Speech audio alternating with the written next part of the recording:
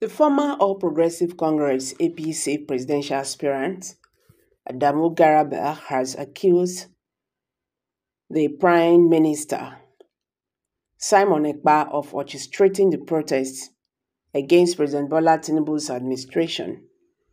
Garba believed that Nigerians' enemy and the Biafra agitator hired influencers to create chaos and destroy the country. According to the former APC chieftain, some politicians are using the current hardship to seek revenge against the government for their loss. Taking to his X page, Garba wrote, "The real sponsors of these riots, not genuine protesters, are sworn Nigerian enemies. Someone like Simon Ekpa, who is taking sanctuary in a foreign land, yet ordering and commanding the destruction of his fatherland. There is no greater legitimacy in birth and in roots than this. When I told you the North was deceived, I know what I am saying."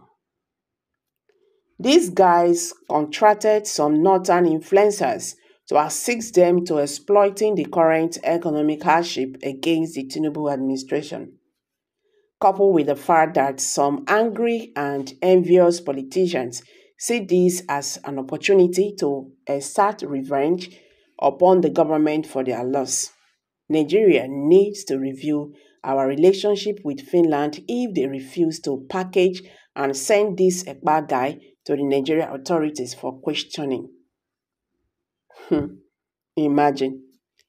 Is there protest in the southeast? Abi don't forget say na north na dem dey carry Russian flag. They go dey burn politicians' houses. So how they take come together? Currently in the southeast, there is no protest. This hunger protest, nobody is protesting in the southeast. So wetin concern Simon Ekpa inside, or it's just that Simon Ekpa name or Southeasterners must be mentioned? Is that the reason why he's calling, Simon Ekpa? These people have refused to understand. They have refused to come to reality.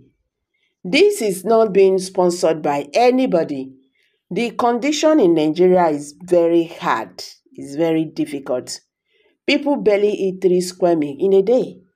So if those politicians who lose for the protest now using this as a means, how they want to enter the power. So you see, this APC refused to come to reality. They don't accuse Peter Obi of sponsoring the protest. Now, they don't accuse Simon Ekpa. They don't accuse IPOB. You understand? Maybe very soon, they go still accuse Mazi Nnamdi Kanu in the DSS custody. Nigerians, I don't think this will help anybody. The government understand where the problem is. And if they want to address this issue, they should know how to go about it. You understand? They should know how to go about it. This man is really speaking very loud. And I am very surprised that since all this while, he has not been talking. I remember during campaign, he told us that President Bola Tinubu or head guru even said Peter Obi Igbos can never rule Nigeria. Now the person one I don't choose, don't they rule? Everybody they shout. Look at the protests going on in Nigeria. Is it actually strong in the south than the way it is strong in the north? Now Northerners are angry because they are no longer in power. You get, they see bad governance. But President Muhammad Buhari was there. They don't see bad governance. Now they know bad governance. Instead of you to say the truth, you keep on cornering it. You don't shift the matter come up from north. That is what he just did right now. These people think that they are smart. In the north, when they are carrying a Russian flag, they are destroying, looting Where in the south, I don't hear say then they loot since this protest commence. So you people should be asking yourself these questions. You get trying to, leave the written, they accuse another person. I don't think it's right. It's not right at all. These people have to face the reality. Nigerians are hungry.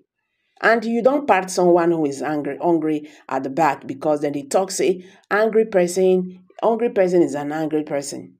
And that is what is happening. President Bola Ahmed Tinubu should stop ignoring the demand of the protesters. He should look into it. You understand? You said removing fuel subsidy, Nigerians will benefit. It's for the good of the people you are leading. And inside the matter, you can see and say, this thing is not, helping the Nigerians. So why can't you do something about it? Why? Why can't you do something about it? Why did you just stand there and say, no, you cannot remove it? For